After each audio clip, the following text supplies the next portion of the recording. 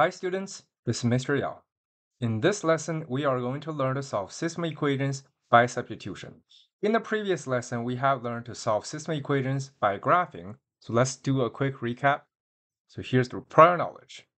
Here are graphs of two equations in a system. Determine if each of these systems could be represented by the graph. Write down the reason. Be prepared to explain how you know. I would ask you to pause here and try to go through the first 4 questions that related to graphing, and then you can come back to check your answers. For A, x plus 2y equals 8, x equals -5, and this is the graph on the right side. Well, if you think about it, x equals -5, it means it has to cross the x-axis, so it's supposed to be a vertical line, which, yes, check mark, it is a vertical line. However, it's x equals -5, which means it's supposed to be on the negative side of x, and this graph clearly is not on the negative side of the x, so that cannot represent no, the graph for x equals -5 would be on the left side of the vertical axis, which is not what's shown. Okay, B. Well, immediately you see it's y equals -1. Well, that's supposed to be a horizontal line that crosses the y-axis. In this case, it does not work. C. 3x equals 8. Well, that is x equals 8/3, which potentially it could be the case. And then you see the next one, if you do a little bit calculation, 3x plus y equals 15. It's actually y equals -3x plus 15, which does mean it's a line that goes down. So potentially this could actually represent. So here we go. Yes, it's a vertical line to the right of the vertical axis. And then the other one actually has a negative slope and a positive y value. So it is just like what is shown. So C is a yes. D, y equals 2x minus 7, 4 plus y equals 12. So this one actually is y equals 8. Then again, it's a horizontal line. There's no way this could actually represent that. And the other case is 2x is a positive slope, so it actually goes up. And this is a -7, so it goes up from below the y-axis. So D does not work. Now let's get into today's lesson. The most basic way to solve a system is by graphing. But what if the solutions are not whole numbers, they're fractions? Then we can't graph fractions very precisely, which is why graphing is not going to give us the most accurate answers. So the most accurate answer is typically gotten from algebra. There are 2 algebraic methods we will learn, and we will always write our answers as an ordered pair. So let's see this first method, which is called the substitution method. We substitute or solve for one of the variables. Here are the steps. First, isolate one of the variables in one of the equations. Choose the easiest equation and the easiest variable. Sometimes this step is done for you. So let's look on the right side. You can see x is already by itself. So that means this first step is already done. Step 2, substitute the equation in step 1 into the other equation. Always use parentheses when substituting. Here's what it means by substituting. We have learned about the substitution property. Substitute means replace, which means you'll make something completely disappear and it's being replaced by something else. So x and 2y plus 1 are the same. So if we actually want to do the substitution, we are going to replace this x in the other equation. So 2, and then that x needs to be gone because it's being replaced by 2y plus 1. And in this step, I already emphasized, always use parentheses because you are replacing x as a whole by this 2y plus 1. And then we're going to keep copying down the rest, plus 4y equals 26. Now, this is an equation you can totally solve. It's only one variable, so step 3 is solve the resulting equation to find part of the solution. Well, because with this equation, you can only find the answer for y. So solve it. 4y plus 2 plus 4y equals 26. Keep combining like terms. So what I just did is distribution. Now I need to combine like terms. 8y plus 2 equals 26. Subtract 2 on both sides. 8y is 24. Divide both sides by an 8. Y equals 3. So it's part of the solution because we don't have the x yet, which is why, here's the process again. Step 4, substitute the answer from step 3 into one of the equations. It's actually better to put it into the one we created or the one that the variable is already isolated. So you see x is isolated and we just found y, so we can easily plug it in to find the x. So x equals 2 times 3 plus 1. Step 5 is solve the resulting equation to find the other part of the solution. So I can just calculate it. 2 times 3 is a 6 plus 1 is a 7. Lastly, I need to write my answer as an ordered pair. An ordered pair is x comma y, so x in the front, which is a 7, y on the back, which is a 3.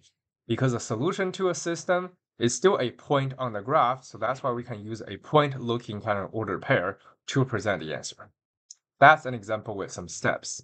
Now let's go through a few more examples. Example 1. Y equals 2x minus 1 and y equals negative x minus 4. Well, you can see both of the x are actually isolated. Both of the y are actually isolated, which means you can choose to use either one equation to replace the letter y. So let's say I'm going to use the second equation, which means wherever I see y, I need to replace it by negative x minus 4 in the other equation. So I'm going to need to replace that in the first equation. So that y on the left side is being replaced as negative x minus 4. So that is the substitution process, equals 2x minus 1. Let's keep solving the equation. Subtract 2x on both sides. So we got negative 3x minus 4 equals a negative 1. And then add 4 on both sides. So negative 3x equals a positive 3 divided by negative 3 on both sides. X equals negative 1.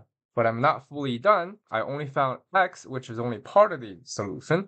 Now I need to put it back into the equation to find my y. I typically put it back into the equation where I used to substitute. So x equals negative 1, put it back in, y equals a negative x, so it's a negative sign of a negative 1. I'm replacing the x now with a negative 1, and minus 4. So that's actually a 1 minus 4, which is a negative 3, which means my final answer is x comma y, so it's negative 1 comma negative 3. That is example 1. Moving on, example 2. So for this one, you can see you kind of have two different options. Y is already just a y by itself. Of course, you have a negative sign in the front, but x is also just by itself. So you can either choose to isolate the x or isolate the y. I personally don't even want to have to deal with the negative sign, so I choose to isolate this x. So by isolation, it means I'm solving for it, so I'm trying to get x by itself.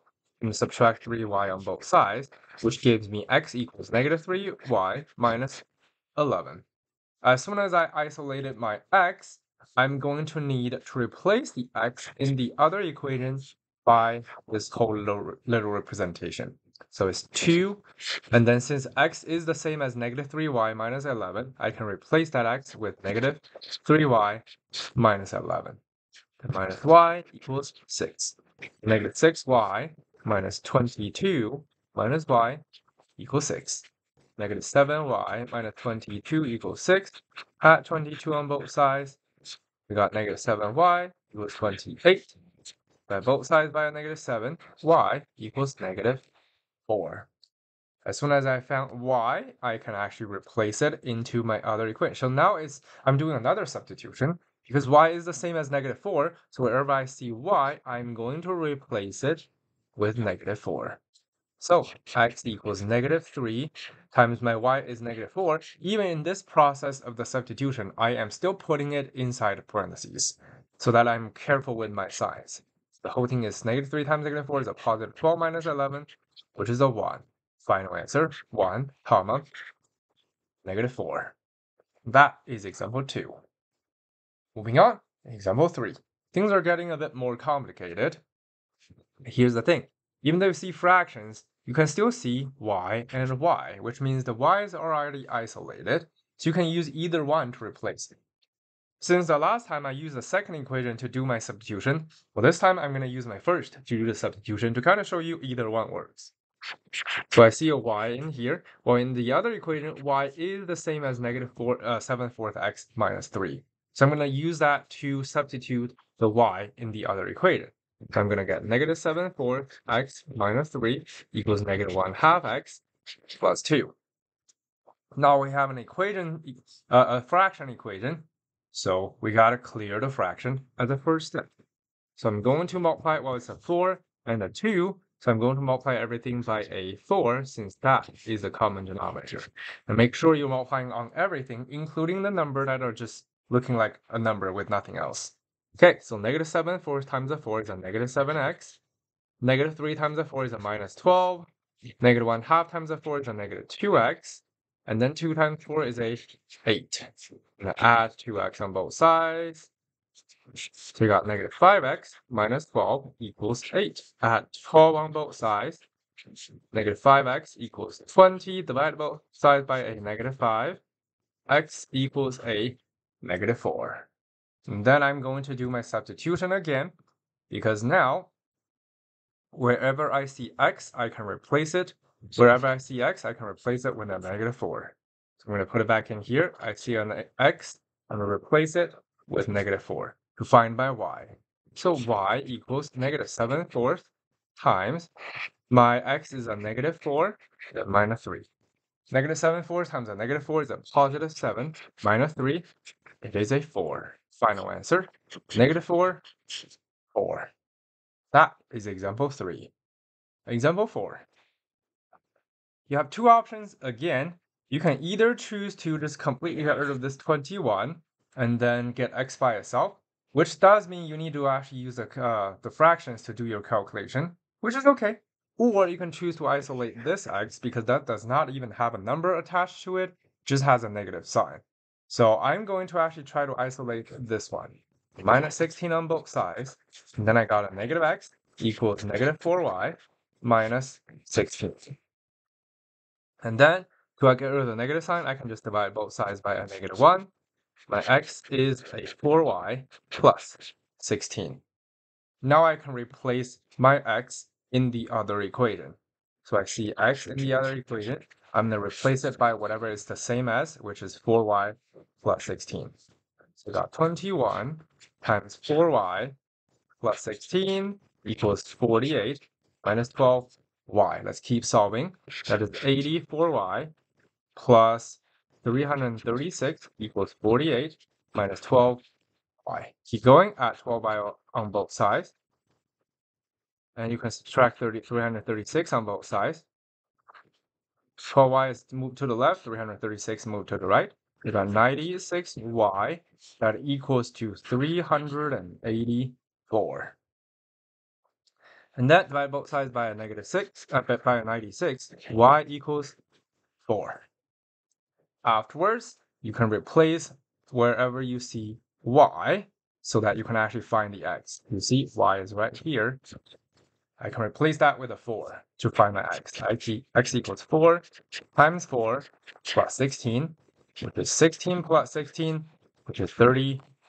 The final answer, 32, 4. And again, you can totally choose to replace the first equation. You can totally choose to get this first equation to be, let's see, x equals 48 over 21, x minus 12y over 21, which simplifies to be, that's a 16 over 7x minus, oh, not 7x, sorry, 7 minus, that's a 12 over 21, which is a 4 over 7y. And then you can choose to put that into the other equation. Just now you need to clear the fraction to finish solving the other one. Either way works. Either way works, as long as you're very careful with the signs. That's example 4. Moving on, last one, example 5. Well, this time, if you want to isolate anything, seems a bit more complicated, so you can make your choice. Do you want to do x or do you want to do y, or which equation you want? That's a choice that you need to make. So I see this x at least has the smallest number, so I'm going to try to isolate that x. So I have 2x minus 4y equals negative 18. I'm just copying it down, and I'm adding 4y on both sides. Got 2x equals 4y minus 18. Then I divide everything separately by a 2. So x equals 2y minus 9. Oh, great. Actually, don't even have any fractions. So, well, choosing the smaller number will make the numbers, even if we have fractions, it's going to make them smaller anyway. So that's always a better choice. So now I can look for the x in the other equation and replace it with 2y minus 9. So it's 5 times 2y minus 9 plus 8y, which equals to negative 36. Let's keep solving. 10y minus not 9 minus 45 plus 8y equals negative 36. So we have 18y minus 45 equals negative 36. Let's add both sides with a 45. 18y equals a 9. So y equals 1/2. Now that we found y, we can actually put it back in to find my x. X equals 2 times 1/2 minus 9, which is 1 minus 9, which is a negative 8. Final answer, 1/2. No, not 1/2. My x is a negative 8. So it's actually negative 8, comma, 1/2. So sometimes you might be like, wait, well, when it's a complicated question, which variable should we isolate? One, you can check for multiples. So if you have, for example, this one, if you also notice it's a 2, a 4, and an 18, well, that's actually going to make things easier because every single one of these numbers is an even number. So when you kind of simplify the fractions, it's going to make things a bit better. So if check for multiples, and if you don't see any of those, well, just choose the smallest coefficient. In this case, that's the reason why I chose the x, because 2 is the smaller coefficient. So even if I'm ending up with fractions, I may still get some fractions that are not big. So that is example 5. That is everything for this solving system equation by substitution lesson. Thank you.